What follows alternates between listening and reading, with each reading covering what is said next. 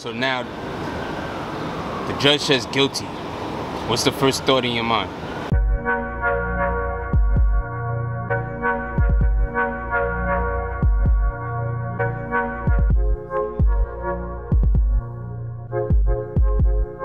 I asked myself, should I kill myself? My name is Sundhe Moses. A lot of my friends call me Sonny or Shine. Brooklyn, New York, Fort Greene Projects. Wrongfully convicted, was exonerated in 2018. I served 18.5 years for a murder and a shooting of 4 other people. So now I'm here today, living my life and trying to kind of like do things to fix the system. Sundhe Moses finally returned home Tuesday night after spending nearly 18 years in prison for a crime he said he didn't commit. The 37-year-old was accused of shooting and killing a 4-year-old girl nearly 20 years ago in Brooklyn. I was raised here, it was a different Fort Greene. My building, I haven't been in here in a minute either. I seen a guy get killed right here, stabbed.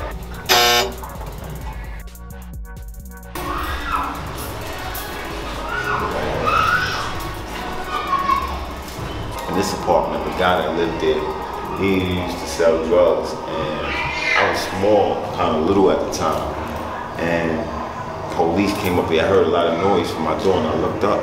Police had raided this house, and that was like the first time I seen anything like that. And I never forgot it because it was traumatized. They bust in the door, and then they had like his grandmother, his mother, they had the kids, they had it all lined up right here on their knees, and an old lady on their knees like this.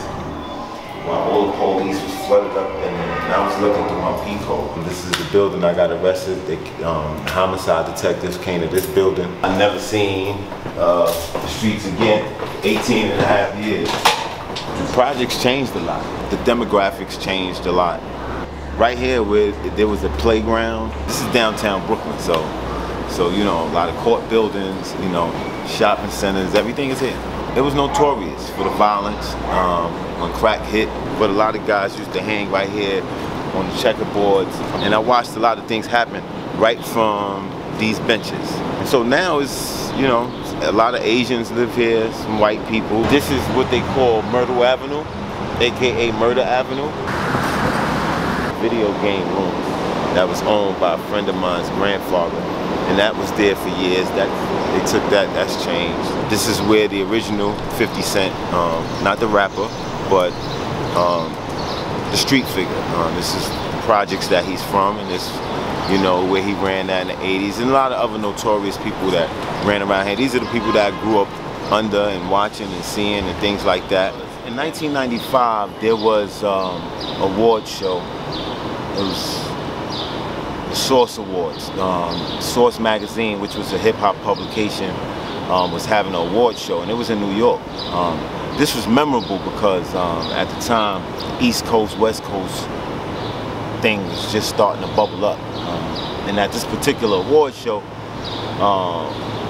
Suge Knight, who was the CEO of Death Row, got on stage and made a reference to Sean Combs, who's now known as Diddy. There was a guy from his neighborhood who attended that award show. And allegedly, this guy robbed an individual at that award show for a Rolex watch and some jewelry. And that individual ended up getting the guy from this neighborhood killed because of that. And so because of that, the guy who got killed, his name was Killer Ben. His real name was Benjamin O'Gara, and allegedly he was alleged to have done these things, and this is why he was killed. That murder sparked sort of a war because he was well known, and he had people that wanted revenge and wanted to get revenge for his death as well. As a result of that, there was a lot of shootings. It was crazy around that time. There was a lot of shootings. A lot of people was killed. A lot of people was shot. And during one of those incidents, a 4-year-old girl by the name of Shimon Johnson, may she rest in peace, was murdered, was killed. 4 other people were shot in that incident. Because a little girl was killed, it sort of like enraged the community, and rightfully so. And so it was all over the papers, and they wanted to get the perpetrators. It was around election time, so you know how I get it around election time when law enforcement and politicians are trying to make an impression that they're tough on crime. I know about the incident because the incident it was happening. Like, people was getting shot every day, every week. So it was already in the paper. You know, I was young at the time, and I was in the street. I was like, 18, 19 years old. I was hustling, carrying guns and stuff like that. And so that happened, but I wasn't a part of it, so I really didn't think that much about it, other than, that's messed up, and, I'm looking at it like everybody else did. A week after the little girl was killed, homicide detectives appeared at my apartment.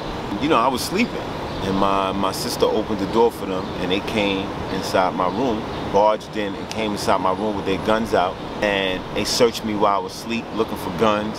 So I woke up feeling hands on me, and it's detectives, 2 men with suits on. And they woke me up and said, "Get up. We want to talk to you. We want to talk to you down at the precinct." So I'm like, "For what?" They're like, "We tell you when we get down to the precinct." Keep in mind, I don't know what they talking about, and I'm in the street, so I'm thinking maybe they coming to me for something that I did, maybe, I don't know.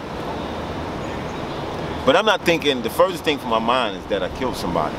They take me to the precinct.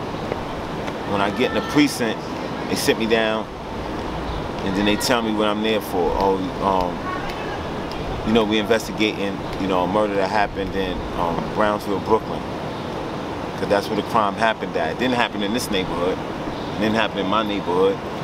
And so when they said that, I was like, I reacted like anybody else would react who didn't do a crime. Mm-hmm. You would be like,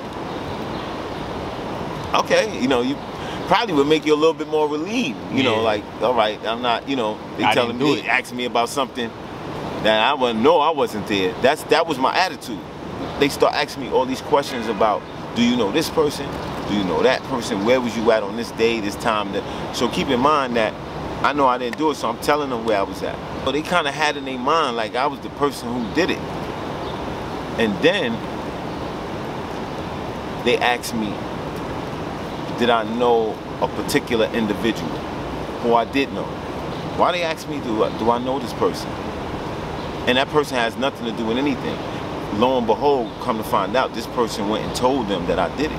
And they didn't ask anything else. I found out later, this guy went and told homicide detectives that I was the one that did it. So that's how they ended up coming to me. Literally hours are going by, and I'm telling them where I was at, where I didn't do it. We going back and forth. And then at one point, there was a detective who now became disgraced. That's when he came into the room, and that's when the interview kind of went left and went sideways from that point on. That's ridiculous. That is totally ridiculous. With an attorney by his side, at 68 years old, Detective Louis Scarcella repeatedly said in Brooklyn Supreme Court he couldn't remember every detail from an investigation 2 decades ago. They start jumping me, like police smacked me, start choking me. They was holding me down. He trying to kick me in my testicles. At that point, they're not acting like detectives anymore. You're not acting like you're not investigating a crime. You're criminals.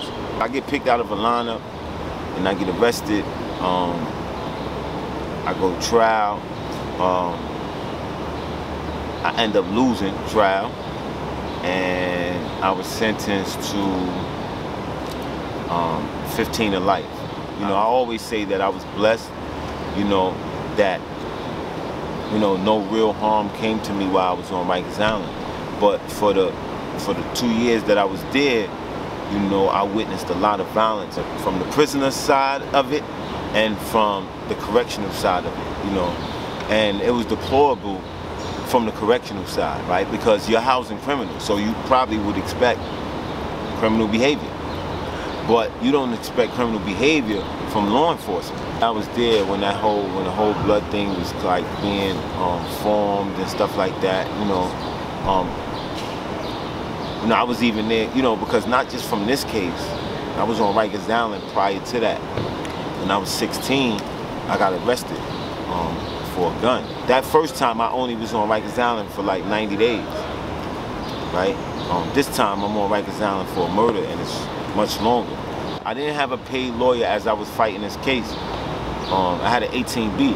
I actually, you know, because I'm so naive, at the time I'm so naive, I actually, even though this happened, but I actually had a lot of faith in the system and that they would figure out that I wasn't the one that did it. Because at the time, I didn't understand how you could take a person who was not somewhere, that didn't do anything, and just say that they did something. It was in the place that they was never at, ever. Don't know the people or nothing. Like, at this time, I've never heard of that. I didn't even never hear of that. Usually, I didn't hear, you know, I've heard about people being arrested wrongfully and even wrongfully convicted. But in this sense, 3 friends go to a party and one of the friends do something, and all of them, it was more like that. Like the people they saying I shot, I don't even know. I never shot, didn't see them. The place that they were saying I was at, I never been there. The people who saying that they saw me did it, I don't know them, never saw them. The lawyer is saying, he's not saying take a deal, he's saying let's go to trial, but I was adamant about going to trial. They made me out to be this young, wild animal that just went and shot up all these people. So even though I didn't do it, they didn't give me no bail. The disorientation that you feel from the flash bomb, right? Going off, boom, and you just disoriented. That's the best way I probably could describe it. Like, it was like a flash bomb. Like you don't know what to think. So my mind was definitely, I was definitely disoriented. For a second, I'm not even gonna lie, for a second, this was a little bit later, like when I went back to Rikers Island, you know, like I asked myself, should I kill myself? I'm like, wow, like, I don't know how much time I'm gonna get. All I know is that I'm charged with a homicide, of the killing of a 4-year-old girl, and shooting 4 other people. She caught a stroke. My mom's caught a stroke, so, you know, she was stressed out behind it. It had a real effect on my family, you know what I'm saying? Some people were saying, oh, he did it, oh, he should rot in jail. Some people were like, yo, he should get the death penalty. The day I was arrested for this crime was the day that they reinstated the death penalty in New York. So, at this point, it's like you also facing a death penalty, because I also had a co-defendant who they said I did it with, and they said it was 2 of us shooting. So they wanted me to say that he did it, you know, which I didn't do, and I ended up getting sentenced. I told them about the cop, you know, I said, you know, this cop in here, he forced me to say that I did it, and I really didn't do it, and they beat me up in the precinct, so on and so forth. And, you know, this is where I was at when I did it, so on and so forth. But you gotta remember, it's emotional for a lot of people, because it's a 4-year-old girl that was murdered. And that's what they thought about me, you know what I'm saying? There was a shooting, a little girl got murdered, and then here's the news saying that we got the teen who did it. When you watch the news and you see a crime that shocks your conscience, right? Like, I don't know about recently, a guy was killed walking with his daughter, right? That shocks the conscience. When you turn on the news, you see that shocks the conscience. So, the next image, if the following week they say, we got the guy that killed that man that was walking with his daughter, your mind kind of naturally doesn't go to maybe he didn't do it. Your mind almost says, you know what, he needs to rot.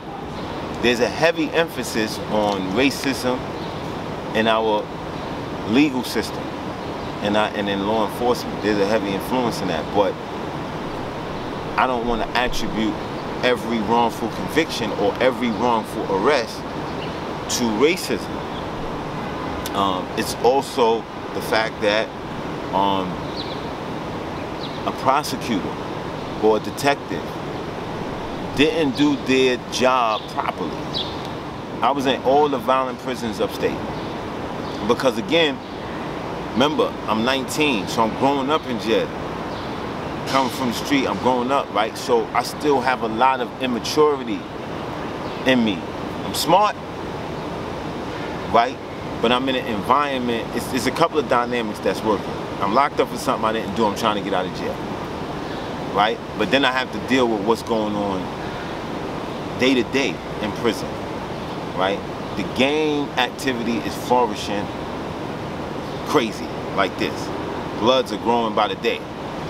And it's wild, people getting cut every day.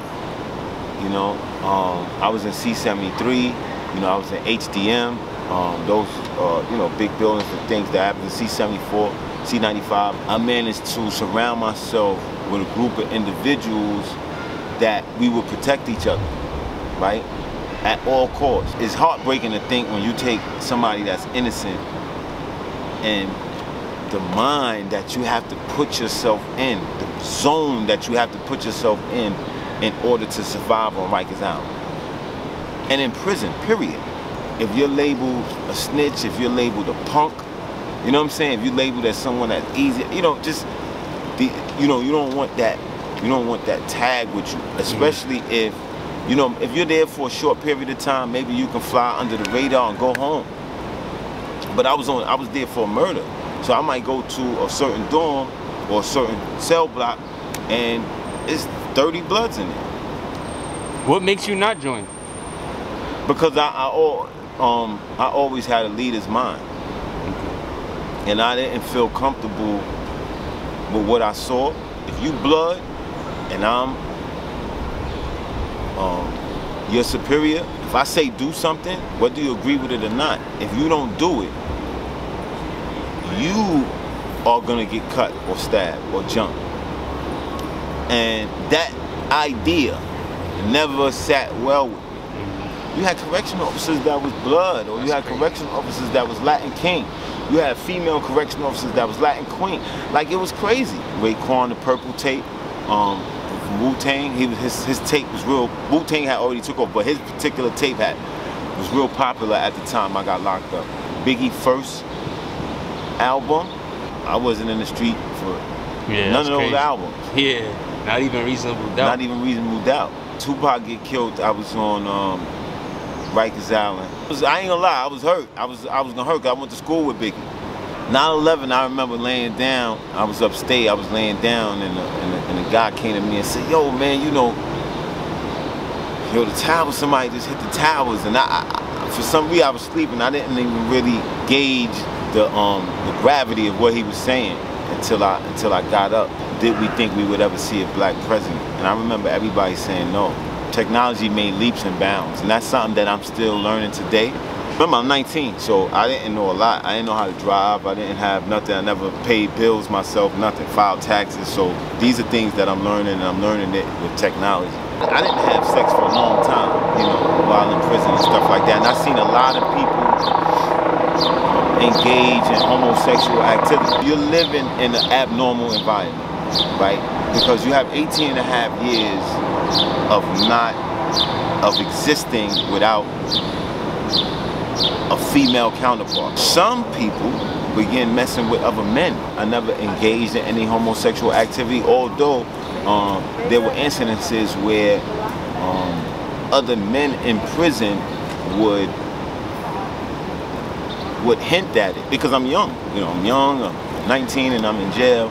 You know, somebody had to tell me, you know, that guy right there that you talking to is gay.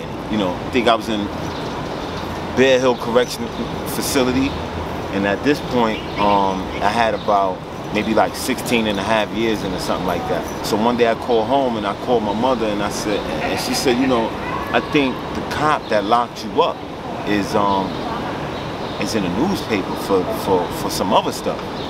So I said, yeah, what's his name? She couldn't really remember the name. I said, send me the article. She told me. So when she sent me the article, I said, yeah, that's him. Like, his name is Louis Scarcella. I said, that's him. The article read that they reopening 50 of his homicide cases. I wrote the court, and I wrote the New York Post, and the court said, well, he was involved in your case. They wrote me a letter back saying that he was involved in your case, and we opened up an investigation looking into your case. I wrote a lawyer. My lawyer name is Mr. Wrongfully, one of the best in the business. He wrote me back and told me to send me his trial transcripts. My family took it to him. He took my case pro bono.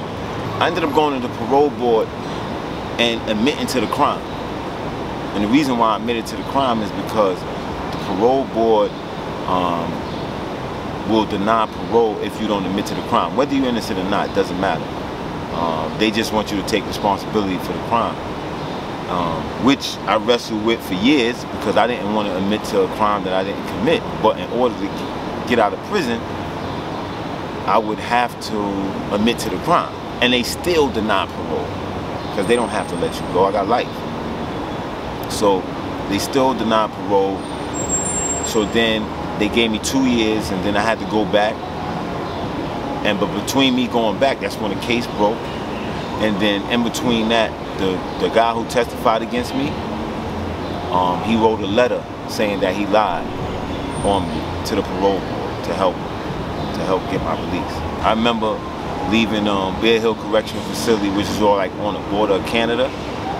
So it was far, you know what I'm saying? My lawyers came and picked me up from jail, and they drove me all the way back here, New York City, and Brooklyn. I remember when I got in the car, I was happy. It was snow all over the place, and I was just thinking like damn, I made it out. Like, because there was times during the course of my bid where I didn't feel like I was gonna come home. Now the parole board questions his conviction after the Brooklyn District Attorney's Office launched an investigation into the detective in charge of the case. Moses' case is one of more than 50 being reopened after investigators discovered that Detective Louis Scarcella coached witnesses and allegedly tried to frame another man for murder in 1991. Although Moses has not been fully cleared for the murder, his attorneys expect him to be exonerated. Acclimate myself back into how to use a phone. Like, I didn't know nothing.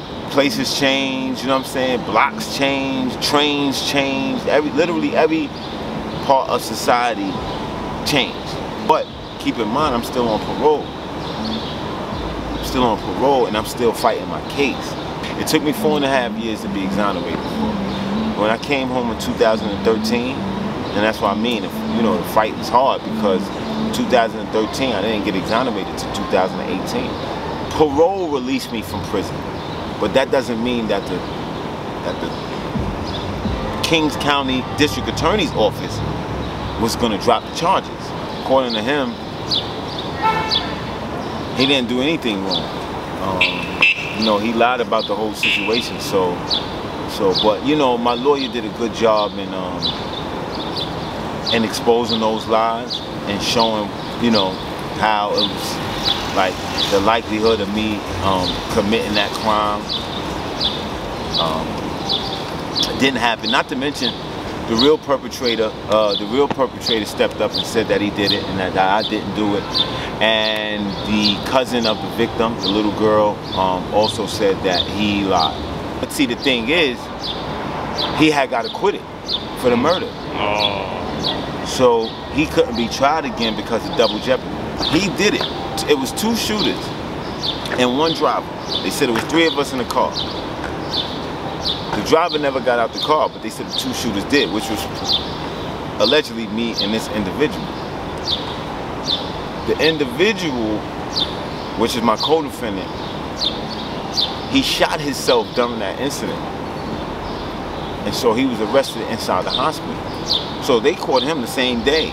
I was arrested a week later because somebody else said that I was with him. I know both of them. Okay. And the one who said that when the police started investigating and the police went to him and said, well, how do you know he was dead? He said, because somebody told me. Instead of saying, you know what, we got his name because of hearsay, they didn't. They took my name and they kept going with it and just took it to the witnesses and made them lie on me. I sued the city and the state, and so my case is pending right now. A very hefty suit, and it's one that I'm confident that we'll win. That's the sad part about it, because while you wait, life still goes on. So me, I've taken out loans and stuff like that because I've been exonerated, but it still was still shooting. So the person who was supposed to be me, they never got. The cop did all of these things and they refused to prosecute him. It's been proven now that he had a hand in over 15 people being wrongfully convicted, including me. He hasn't been convicted. He hasn't been arrested. He hasn't even been questioned by an independent review board on his activities in these cases. Because he collects a pension even after he's done all these things, even after it's proven that he's done these things. I think that they're afraid that if they press the situation too much with him and put him into a situation where he would have to testify about his activities as a homicide detective, that he would then turn around and uncover a bigger corruption with people who were complicit in the things that he was doing. It would be like opening Pandora's box, right? And there's a popular saying that says the system would never indict itself. This is not a detective that was a nobody. He was on a Dr. Phil show. He was in the GQ magazine. So he celebrated. He was given a gold shield. Are there rules when it comes to homicides? No, there are none. I will do whatever I have to do within the law to get a confession. I stated there were no rules, but I operated under the law. Today, he said he caught suspects in around 160 murders in his career. Do you stand by all the investigations you've conducted? 110%. What I aim to do is show the corruption in the system and how they protect those type of people, and how even to today, after doing 18 and a half years and being home after 6.5 years, that there still exists that same sort of corruption that's going to protect people like him and allow him to continue to collect the pension, although he's done these things to all of these people. I've never had a relationship with the victim's family. Particular incident affected not only me, but them as well, because you still have a 4-year-old girl that's not coming back. In 1995, she's 4 years old, so yes, she would be a young lady, and I never want that to sort of slip by even that they're real victims on both sides. It's a public safety issue. Because for everybody, for every wrongful conviction, right, the real perpetrator goes on to go free and commit another crime. If you lock up the wrong rapist, you double impacted the problem. Because now you locked up somebody that's innocent, and you still didn't, this person that you is still out there raping. So you didn't really do nothing except lock up somebody that's innocent. We feel that all interrogations should be recorded from beginning to end. Agreed. And anything less shouldn't be accepted. Just move on with my life. I have a son. I have a son that's about to be 19. I'm excited to finally be in his life. I was locked up almost his whole life.